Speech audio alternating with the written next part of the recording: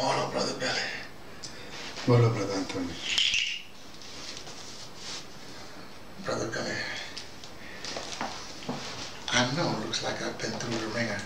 I've probably done it. Don't matter. Look, Brother Billy, as you well know, because I ain't seen you in a while, because you ain't been here, because the, what are we in a university?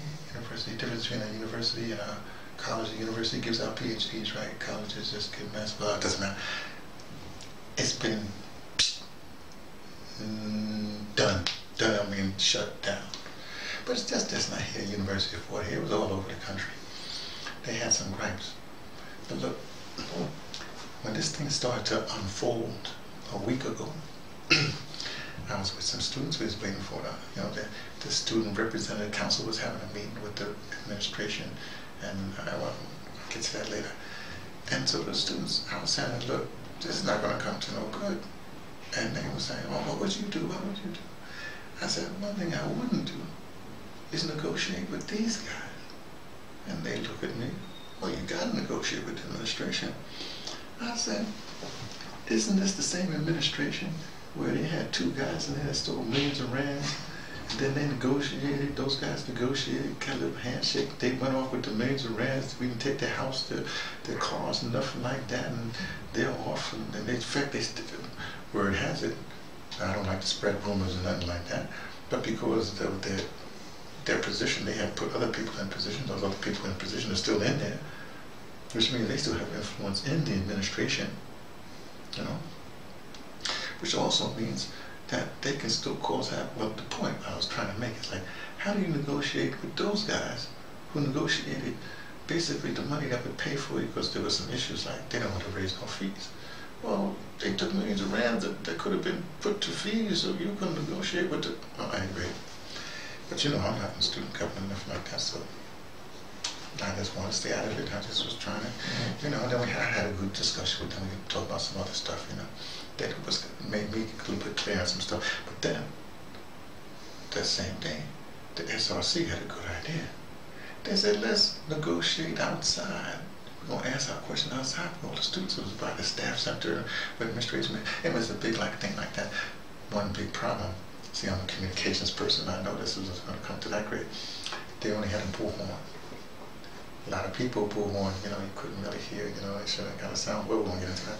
Anyway, the problem was that when all that was done, you know, first of all, I don't want to talk bad about the vice chancellor, but he came out waving like a politician, going like, what's going on? Whoa, hey, no. The funny thing in the newspaper, you see the newspaper, that picture the next day. Now he's talking on the bullhorn. There's I guess this is guys, I don't know who the guy was, but I don't want to say it this way, but I have to say it this way. There was a white guy there. I guess he's some person on the board or something like that. Then the vice chancellor, then a bunch of people in the administration. And the only person that looked like it was like serious to him was the white guy. I don't know what that was, maybe just because of the crowd. I have no idea, because some guy looked like he was laughing, and another guy was there. It's just the way the picture was taken. I know how pictures are, because that's what I'm trying to say.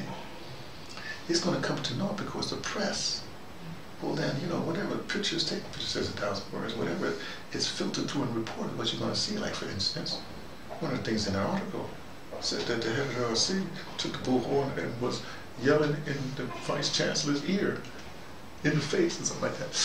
Well, you know, that's not going to come to naught. Anyway, so one thing led to another, and then we ended up just like last year. Burning tires, people, you know, the destruction, man. This time it was like really bad, because, well, I'll say that for some other time. Let me just say this. The problem is that, you know, in the midst of all this, you have some people that were up to, I would say, no good. It's always that in the crowd. You have a crowd, you have a mob. Of course you're going to have elements in the thing. So, there you go. So we ended up a whole week of, you know, mayhem and and closing roads for no particular reason. But that road, guess what, that road was pretty open pretty soon, because, you know, the taxi association wasn't going to have that. You know, it was going back and forth to King and all that stuff, you know. Anyway, So that went there, and finally I think something happened. But look, I'm just too exhausted to talk right now. I'll talk to you another time about it. Anyway, this has been one of those dispatches from the ArtsDirector Emeritus. I know it didn't make no sense, but don't worry about it. I'll talk to you again some other time, because it's me, T from the Pattersons, taking the train to Tibet, letting you know what I only suspect.